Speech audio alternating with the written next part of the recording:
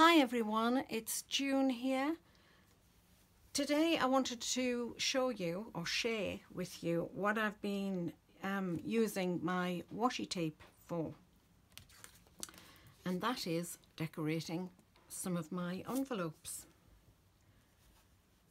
I'll show you the ones I have done. So I think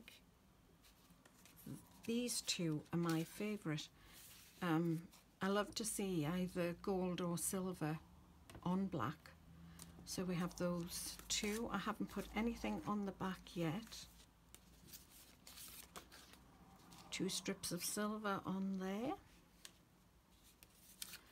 And we've gone vertical with that one. And on the white envelopes, I do have a limited selection of washi tape. I should have said that at the beginning.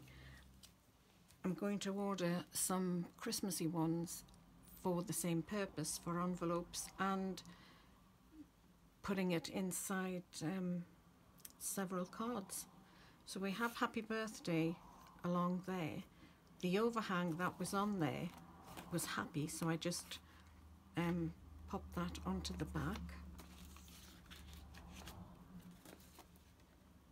We have this pretty pink, and then I've added that to the flap. Diagonal again. I've used 3 on there and just 2 on here. And for the white envelopes, I think this one is my favourite because I've covered the whole of the flap on there, which you could do if you wanted to. But I really, really like that.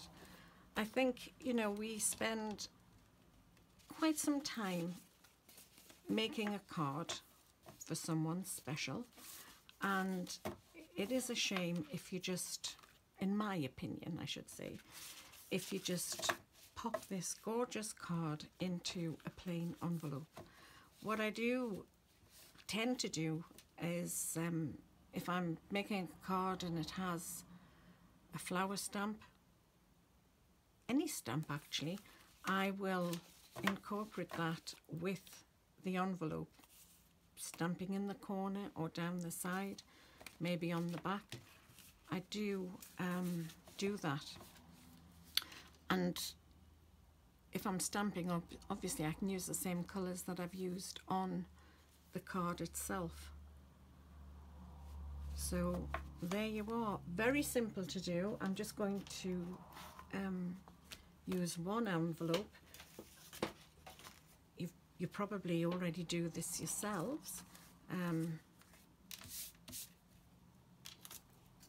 So what I will do is 2 gold and 1 silver, I think. And I like the diagonal look. I also, with, well, black and white envelopes, or any colour, I like to leave a little border between the strips. I just think it looks nicer, in my opinion.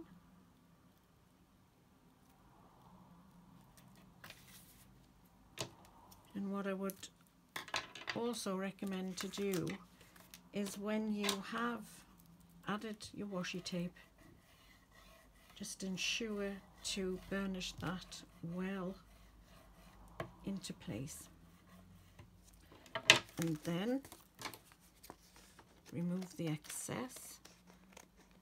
Don't throw that away, because you can use that to hold down your dies when you're die cutting, or anything else actually, not just for dies.